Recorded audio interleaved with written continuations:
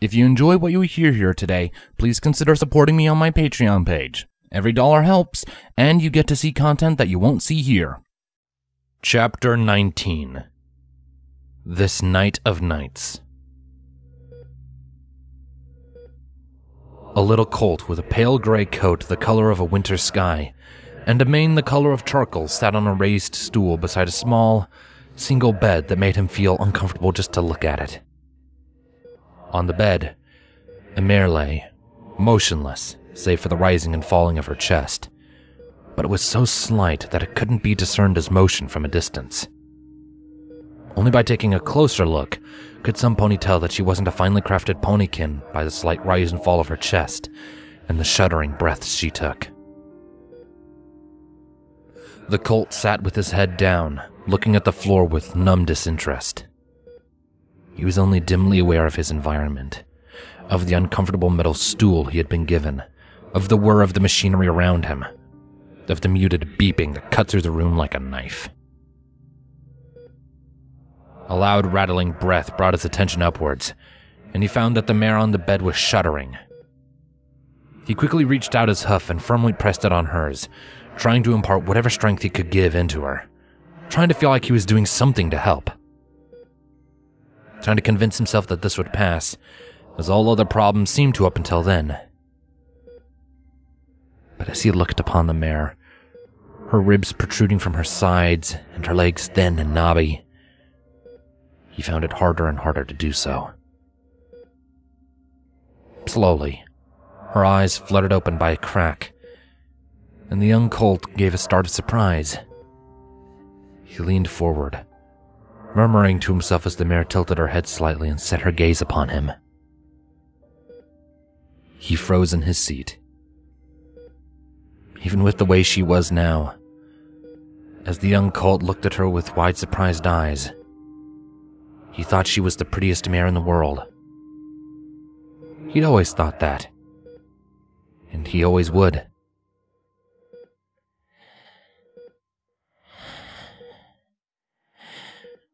My baby, she whispered, a small smile settling on her face. The colt leaned forward breathlessly. Smiles were good, right? They meant that good things were happening and that the bad things were going away. She was smiling at him. Did that mean everything was going to be all right? The colt smiled himself at these thoughts, eager at the prospect of everything going back to normal. He placed another hoof over top hers and leaned closer, being led by an instinctual desire to seek comfort and warmth. Not too close, baby, not too close, she murmured. The colt hesitated, his smile faltering a bit. I don't want you to get sick from me. The colt was confused. He'd already been told in no uncertain terms that he couldn't get sick from her, and that what was happening to her was a freak occurrence, not something that was contagious or hereditary. He voiced these thoughts, and the mare smiled again, somewhat sadly this time. I know, baby. I just worry over you. The colt looked uncertain, but nodded anyway, his young and inexperienced mind telling him to, even though he didn't understand why. They sat there for a long while, the mare's hoof in his. Her smile remained fixed on the colt, and her eyes began to grow misty. Baby, I won't be here much longer, she murmured, her rattling breath making the words sound broken and weak. The colt smiled. That meant she was going to get better soon, and that she was going to go home. Finally, things are going to go back to normal. She said so herself. A tear dropped from the mare's eye and fell down her cheek, greatly confusing the young colt. No, sweetheart. She shook her head slightly, a small motion that seemed to exhaust her. I'm not going home. The colt processed this for a moment. If she wasn't going home, then where was she going? He asked her this, and for a long while the incessant beeping was the only sound in the room.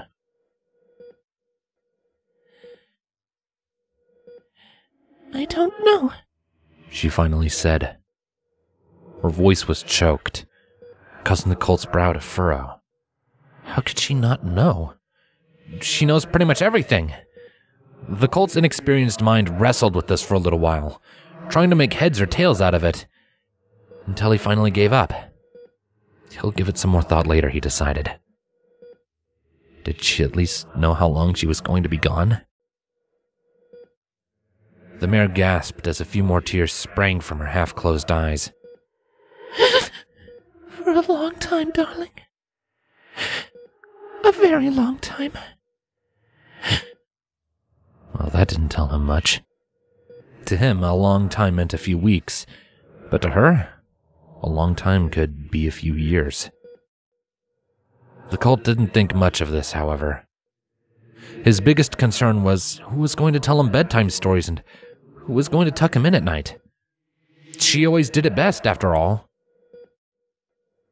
Her breathing became quieter for a moment, as her eyes fluttered closed for a second before slowly opening again.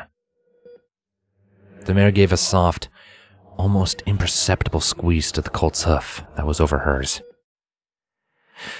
Sweetheart, listen to me, she murmured raspily, causing the colt to cock his head, both in interest for what she had to say and the strange way her voice sounded.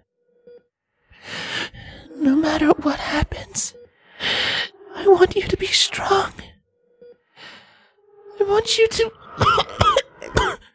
She was interrupted by a wheezing cough, and the colt frowned as the beeping noise started to get faster and more annoying. He leaned forward to better hear what she had to say. When her coughing fit had subsided, she continued speaking, her voice like a whisper. I want you to promise me you'll be strong, no matter what happens. And you won't let your emotions get the better of you. Promise me that.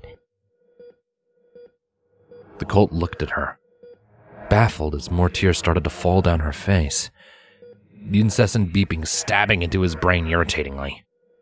He really wished that stupid thing would shut up. He was trying to hear what she was saying.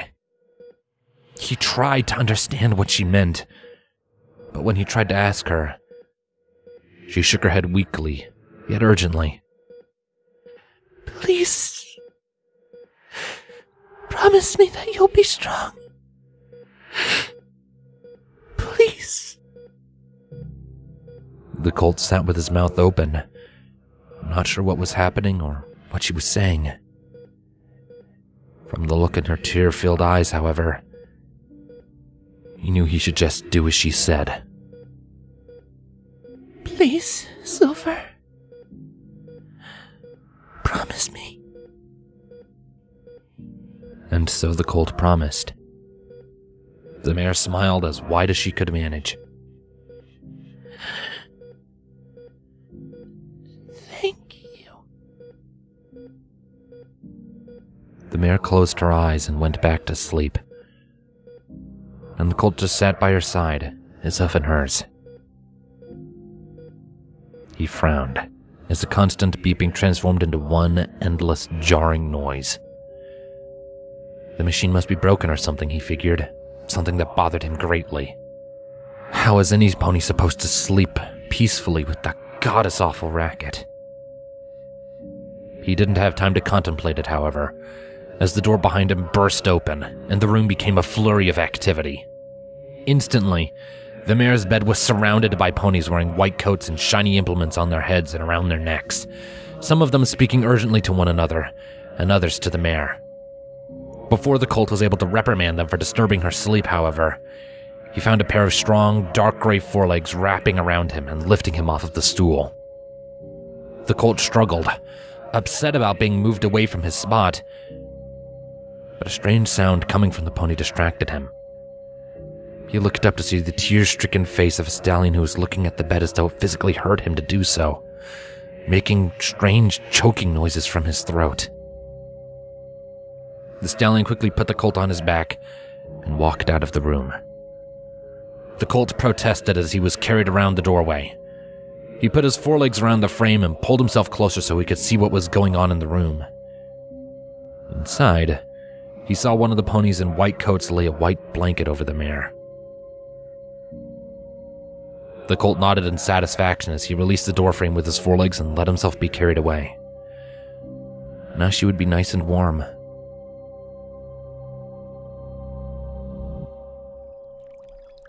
Silver started awake with a small intake of breath. He was still for a moment as he remembered where he was and who he was with. Without moving his head, he looked down at the mare by his side. Her eyes were closed, and her lips were upturned in a small, content smile. It wasn't a smile he shared, however. He didn't remember most dreams that he had, but he always remembered that particular one. He felt a familiar chill run through his body as he was assaulted by emotions he couldn't afford to have, and he grimaced, furiously muffling them into nothingness with sheer force of will. The chill still remained, however, and he realized it wasn't just because of the dream. He shivered slightly, only just then realizing how cold he really was, and being thankful the toilet was close enough to keep him warm, and vice versa. The ground had probably been sapping away his body heat as he had been sleeping there. Not a very smart thing to do, he realized. It wasn't like the middle of summertime, where the nights were almost as hot as the days. How long had they been sitting there? Hopefully not for long enough to warrant concern from the town's ponies. He craned his neck to look behind him, and the tree he was leaning against. He could just see the glow of lights and activity coming from Ponyville lying not too far away. In the sky, he saw the full moon, brighter and bigger than usual, at its very peak. Silver sighed, thankful. They couldn't have been here for more than 30 minutes. He felt Twilight stir beside him, no doubt awakened by his moving. She shifted and moaned tiredly as her eyes fluttered open to meet the night, and more importantly, to meet him. And Sleeping Beauty awakes, Silver said with a smile, quoting a famous play by Colt Disney. Twilight blinked, and then chuckled lightly. Oh, you're such a flatterer, she said with a blush, while good-naturedly batting at him with a hoof as she straightened herself off his shoulder. She yawned and stretched her forehooves before looking around, as though only just realizing where they were. How long was I out? She asked blearily. Silver repressed a laugh at the sight of the mare groggily rubbing at her eyes. It seemed that the two of them had been more tired than they had both thought, considering they had fallen asleep under a tree without meaning to. It was rather nice, though. Not too long, Silver replied, managing to repress a yawn. I just woke up, too. Twilight nodded. I see, she said quietly, looking around her. Ponyville was just visible over the small hill they had come over, and her eyes settled on it. She looked uncertain for a moment before shaking her head and smiling. I think that we can afford to stay here for a little while longer, she said, adjusting herself so that she lay comfortably on her haunches. Silver grinned as he did the same and laid next to her. A frog croaked amidst a small cluster of reeds by the water, and crickets chirped in the grass and sparse foliage. For a while, the two ponies were silent, the only noise that could be heard from the wildlife around them. Silver was happy with this. No words were necessary between them, he knew, as they would be useless. Simply being here beside one another was enough for both of them. Any feeling they wanted to convey to one another could be done with a simple look or a smile, and the two ponies often did find themselves looking at one another. He had spent many nights in situations a lot like this, basking in the moonlight and silently reveling in the peace, but he'd always been alone before. Now, however, He wasn't, and he had no desire to be. Sitting next to the librarian, Silver realized something startling. For the first time in his life, he was completely at peace, both mentally and emotionally. Ever since he had been a child, he had been struggling in an inner battle between his heart and his mind, one always vying for domination over the other. But for the first time in his life, the rational side of him and the emotional side of him weren't fighting for control. Rather, it was like they had suddenly fallen into sync with one another. No longer was the muffled voice of feeling crushed under the hard one of logic. Now they sang together in a harmonious song he had never heard or felt before. And as he thought about it, he realized it was why he had been so unusually happy as of late, as Twilight had noticed in their earlier game of chess. It wasn't something that Silverquill would easily be able to put into words, nor would he be able to explain why. But by Celestia, he was going to try. He owed her that much. "Hey, Twilight." The mare turned her head towards him. "Do you..." Silver paused and swallowed, consciously aware of his heart thudding in his chest and being silently grateful of the fact that she wasn't leaning against him anymore, lest she feel it. "Do you, feel up to listening now?" he asked, trying not to let his voice crack. She looked at him unresponsively for a moment before it dawned on her. "Oh, you mean about what we talked about in the library?" Silver nodded, his mouth dry. "Yeah. How I've been acting so different lately." Twilight shuffled where she lay, getting herself more comfortable before she settled and smiled at him. "All right. I'm all ears." Silver nodded, looking away from her and down at his hooves.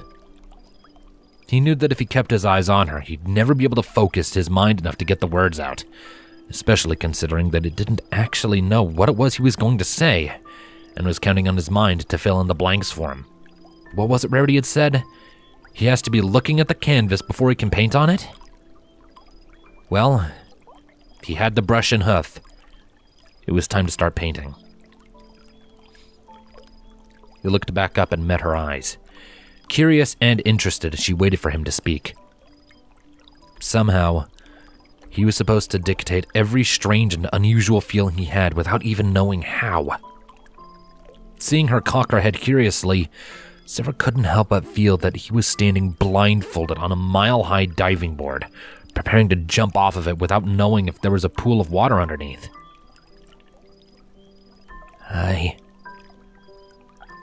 He was drawing a complete blank. He frantically scoured his mind for something to say, but found nothing. He examined every stray thought that he had, turning them inside out for some sort of inspiration, but was left extremely wanting. He had to resist the urge to grit his teeth and grimace at the effort of trying to strain his thoughts into action. All he could do was look at her helplessly, desperately wanting to tell her how he felt, how he truly felt, how her smile lit up his day, how he had desperately wanted to kiss her on that Ferris wheel. But he couldn't. All he could do was be silent. Yet again, Silver's usually calm and organized mind was a cacophony of confusion that he couldn't begin to understand. All because of this mare. Twilight's brow furrowed as she saw the distress on his face. "Silver? Are you all right?" she asked, her voice tinged with concern. Silver flinched slightly at the sound of her voice and looked away. "Damn it! What is wrong with me?" he thought angrily. "This shouldn't be hard. I just have to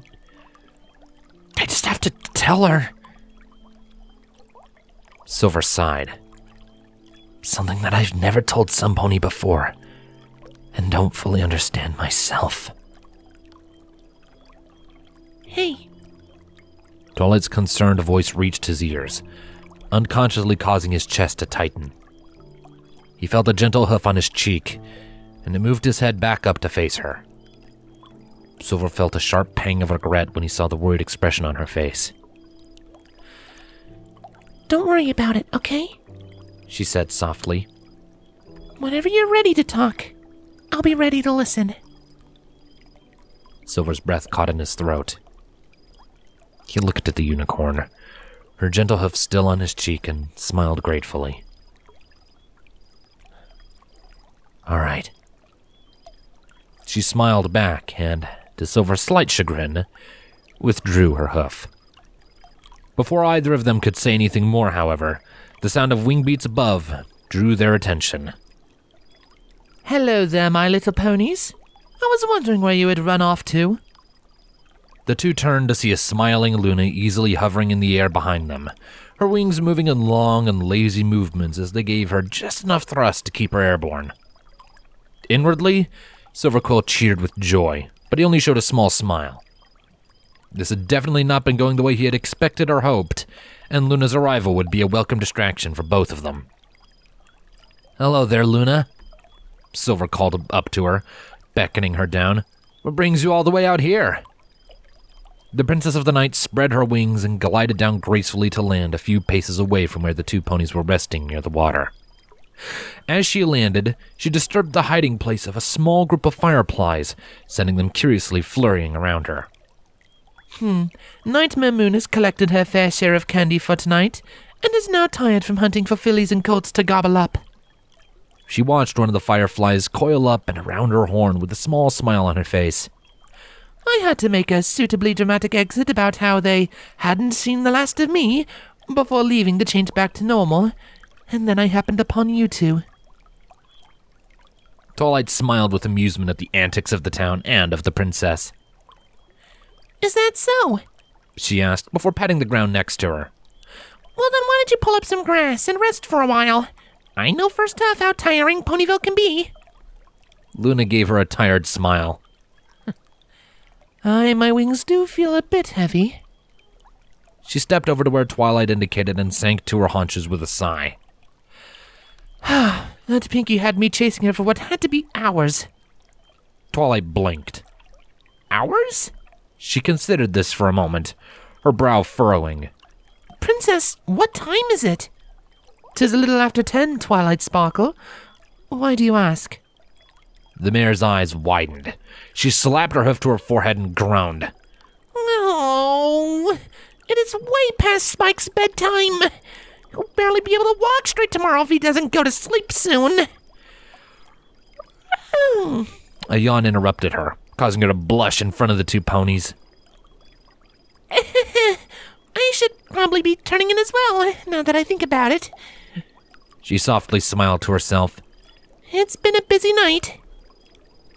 She stood up and dusted herself off, wiping off bits of grass that were sticking to her hooves, giving them a regretful look as she did so. I'm so sorry, but I really need to go and get him to bed. He'll be driving me up the walls tomorrow if I don't. Silver and Luna nodded in understanding. I last saw the little drake in the presence of the element of laughter, though I don't know if he is still with her, Luna quipped. Twilight nodded. Thank you. I'll check with her first then. She turned her attention back to Silver and gave him a small but meaningful smile, causing his heartbeat to quicken just by looking at it. I'll see you back at the library then.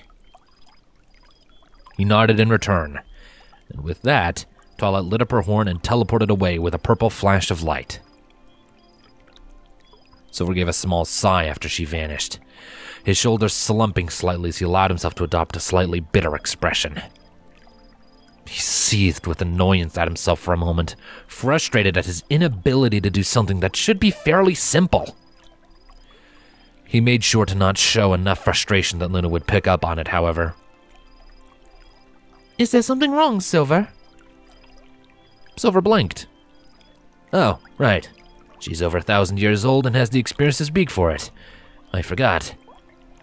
He sighed and shook his head, more to himself than to the question.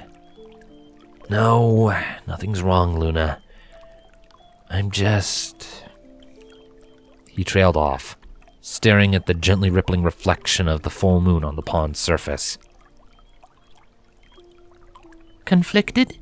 Luna suggested helpfully. He nodded. Yeah, that. Luna made a thoughtful and impassive, Silver glanced at her to see her tapping her chin with her hoof thoughtfully. Is she smiling? He thought to himself as he saw the barest hint of a twitch of her lips. It vanished quickly, however, and he pushed it out of his mind. The princess turned her gaze back to him. May I ask what you are conflicted about? To be honest, Luna, I'm not even sure anymore, he replied with another weary shake of his head. Ah, 'tis one of those conundrums, is it? Silver barked a laugh. Yeah. Luna adopted another thoughtful expression as she contemplated her moon in the sky. The two ponies were silent for a moment, both lost in their own minds as the world moved around them. It seemed to sit still for a moment. There wasn't a hint of wind in the air, or a sound more substantial than the breathing of the two ponies. In Ponyville, sleepy ponies of all ages were likely turning in their costumes. Their night of nightmares finished, and were going to sleep, already thinking about next year's nightmare night. Silver breathed in deep, reveling in the peaceful stillness of the night, where it seemed that he was the only one awake at the moment. You know, my friend, Luna started to say slowly, my mother often told my sister and I... Oh, don't look so surprised. Just because I'm a princess does not make me any less of a pony. Of course I had a mother. Silver blushed and coughed into his hoof awkwardly before gesturing for her to continue with what she was saying. Luna smirked at him before going on. As I was saying, when my sister and I were learning about the duties we'd have upon attaining princesshood, my mother often told us that there were two types of problems in this world. The problems of the mind and the problems of the heart. She told us that we would have to learn the difference between the two if we were to be as good rulers as she and father were. Luna paused to let her words sink in, watching Silver curiously as he sat there with a thoughtful look on his face, contemplating what she said as he chewed the inside of his cheek. You see, young Silver Quill, the heart and the mind are simply two sides of the same coin. My mother would tell us that problems of the mind are logical and, as such, cannot be remedied by anything but a logical mind. Silver's eyes narrowed as he considered this, and Luna continued. One cannot solve a mathematical equation without having the right formula knowledge, correct? She received an unsure nod in response. That is why problems of the mind can only be solved by the mind, because it is only the mind that is capable of being that logical. The heart cannot. Silver nodded once more, still hesitantly. Luna smiled at this and leaned her head closer down to his level, where he lay on the grass, looking at him meaningfully. Problems of the heart, however, are completely different, she said quietly, causing Silver to strain his ears slightly to hear what she was saying. To put it lightly, they do not make any sense at all. There is no logic to it, no rhyme or reason. They stem from the deepest and strongest emotions that reside within us. Anger, sadness, hate. She paused for a moment, smiling at her attentive friend. Love. These are what cause problems of the heart. The strongest and most primal emotions that we feel. I see, Silver said slowly. He looked at Luna with a confused look on his face. But I don't see the point in all of this. Luna chuckled good-naturedly. The point, my friend, is that a fish cannot teach a bird to swim, nor can a bird teach a fish to fly. Silver's eyebrow furrowed and Luna continued. If one were to have a problem of the heart, a problem that defied all reason, logic, or scientific process, the mind would be very hard-pressed to find any solutions. The heart, however, is not logical, nor is it reasonable. It is very fickle, and seems to move from one direction to another with only the slightest provocation. Conversely, a problem of the mind could not be solved by the heart. She thought for a moment before smiling. The heart and mind are two sides of the same coin, you see. Similar in many ways, yet completely opposite in many others. She peered at the unicorn beside her. Do you understand what I'm saying? Silver was quiet for a moment. The heart and the mind. He mentally went over every difficulty he had had over the past few days. Difficulties that revolved around a particular mare, but were not caused by her.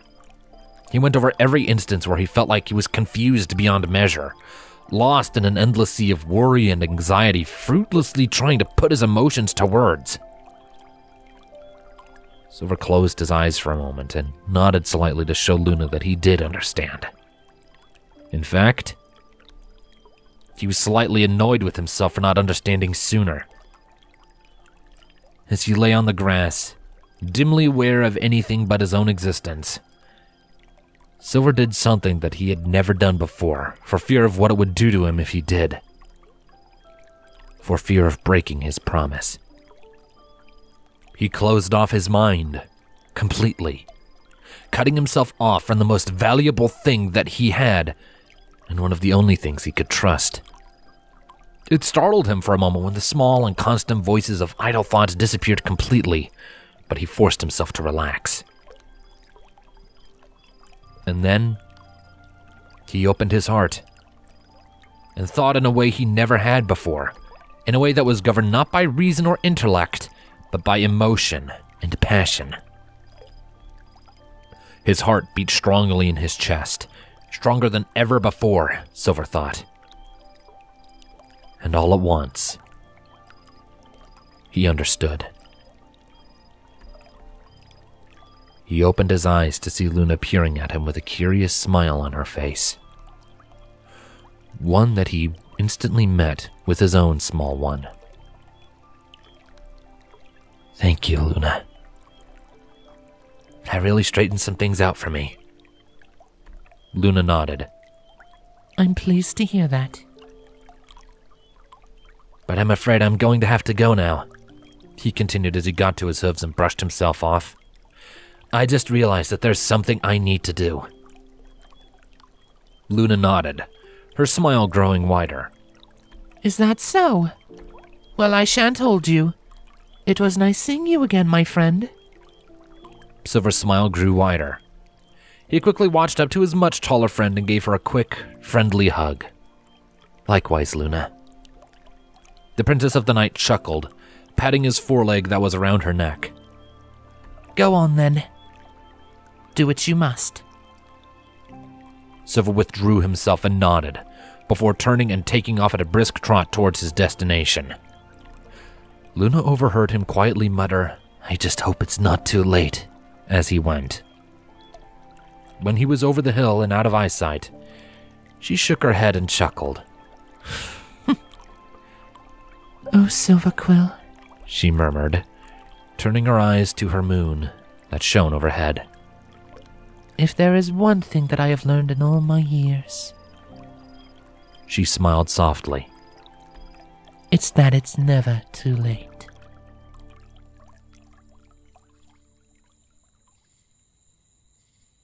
Silver broke into a run as he crested the hill, his hooves drumming against the grass. And as he reached the roads, kicking up dirt as he was spurred onwards by a strange sort of desperation. He breathed deeply and evenly as his mane whipped behind him, ignoring the startled exclamations of the few remaining ponies he came across on the street. Most were inside by now, but there were a few stragglers taking the time to enjoy the night while it was quieter and more peaceful. Silver turned a corner and skidded to a stop, just barely managing to avoid colliding with a curly-maned earth pony who was dragging an overflowing sack of candy that was almost bigger than her entire body behind her. Her forehooves were making ruts in the ground as she strained against its weight, dragging it inch by inch with strained grunts. She spat out the drawcord of the sack and sighed tidily before giving him a big smile. Hey, you Silver! What's the big hurry? Timberwolves on your tail? Silver blinked, his eyes drawn to the cargo the pink mare was carrying behind her. He could spy a long line in the dirt behind her from where she had dragged it on what seemed to be nothing more than pure bullheaded will. Hey, Pinky, he said. That's a pretty big haul you got there. Pinky looked at the bag that was nearly bursting at the seams with candy. Neat, huh? She said with a happy grin. It's not as much as last year, but it should last me a few months or so. Silver turned his incredulous eyes towards her, wondering how in the name of all that was good and righteous in this world could any pony hope to eat all that candy in only a few months. She must have had the appetite of a fully grown dragon. Hey, you haven't seen Princess Luna around, have you? Pinky asked, interrupting his thoughts. Yes, actually, I just finished talking to her. Why do you ask? He replied. Really? That's weird. She was in the middle of chasing us, threatening to devour our souls, that sort of thing. She giggled amusedly. When all of a sudden she gets this panicky look on her face like somebody just told her the sky was falling, and she takes off into the air. Is that so? Silver replied curiously. She didn't say anything? She just left? Luna had been quite looking forward to Nightmare Night, he knew. Didn't sound like her at all to just up and vanish. She said something about how he's in trouble before she took off. Don't know what that means, though. The pink mare shrugged. Oh well. If you talked to her, then I'm sure everything's fine. She picked up the drawstring in her mouth and smiled at him. Well, I gotta get home and get some sleep before the sugar rush ends, or I'll fall asleep flat on my face. I'll see you later, Silver Quill. She gave him a quick wave before taking off down the road with a surprising amount of speed that belied the weight of the burden she was carrying. Silver waved weakly in the direction she took off. So long, he said quietly before slowly walking in the opposite direction, his brain feeling muddled and confused, not just because of the mare that defied physics. After a few minutes of walking, Silver found himself standing outside of the large, hollowed-out tree that served as Ponyville's only library and Twilight Sparkle's home. The door was only a few paces away from him, and he stood completely still, regarding it silently. Think with the heart, he thought to himself, not with the mind. He took a deep breath and forced his thoughts to slow down. Standing there, knowing what was behind that door, Silver shivered slightly in the cold of the night as he concentrated not on what his brain was telling him, but on what his heart was telling him. And right now, it was telling him to open the door and face the one he loved.